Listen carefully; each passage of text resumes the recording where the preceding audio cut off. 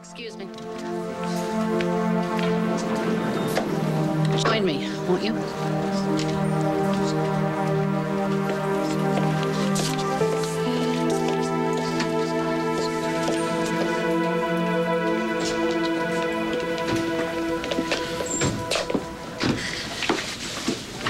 Have you heard from Babe?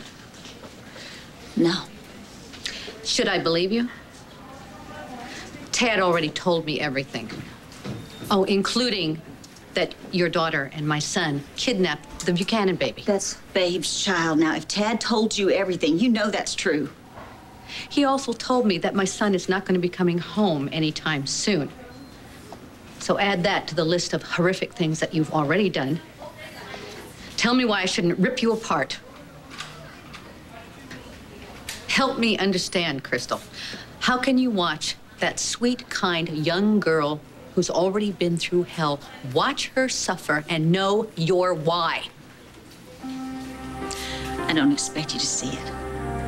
But I do have a heart and a soul, and it kills me to know what I did to Bianca. I don't have any right to be here, but I'm here for Babe and Jamie's sake, and for the sake of that little baby. Oh, haven't you already done enough for Babe's sake? What can you do for them now? Play decoy and draw fire. I pray to God that Bianca wakes up, and when she does, there's a very good chance that she's gonna tell JR that his son is alive. Now, Adam and JR are gonna be out for blood, Babe and Jamie's most of all, and I am gonna be here to stand in their way. How noble. You're a piece of work. And so's Jamie.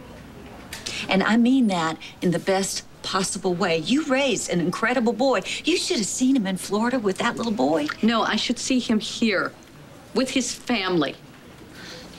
Babe and Jamie, they call themselves family. The look in his eyes when he watches that baby, it's fierce and it's loving all at the same time. He is a true father. No doubts, no regrets. Brooke, I know you want your boy back, but he's where he wants to be. And I swear to you, Babe knows full well how lucky she is, because I have told her 1,000 times how hard it is to find a good man, and I ought to know because I never met one until I met Jamie's daddy. Bianca got her baby back. I'm so happy for her. Well, you see what it means. Never give up hope. Jamie's going to be okay, too. Excuse me, Dr. Martin. There's a call for you on line 1. Thank you, Nancy. Excuse me. Oh, praise God and pass the eggnog. Life. Sometimes it really does sparkle. David, hug me. Oh, I'm so happy. Joe Martin. Merry Christmas, Grandpa. Good God. Are you all right? I'm good. We're all good. Except Bianca. Is there any change? But you know, your sense of timing is just perfect. She just woke up. Erica put Miranda in her arms,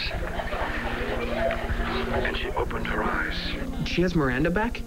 Yep, safe and sound, and holding her in her arms as we speak. This is so huge.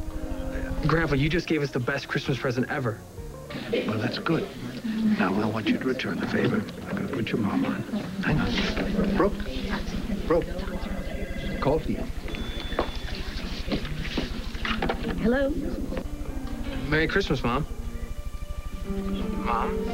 Are you there? Yes. Yes, I'm here. Oh, honey, are you okay? I'm great. All of us. Miranda and Bianca, too. Oh, I wish you were here. Mom, just be happy for us. Listen, I gotta go. Not yet. It's not safe to stay on the phone. Tell Dad I love him and Merry Christmas.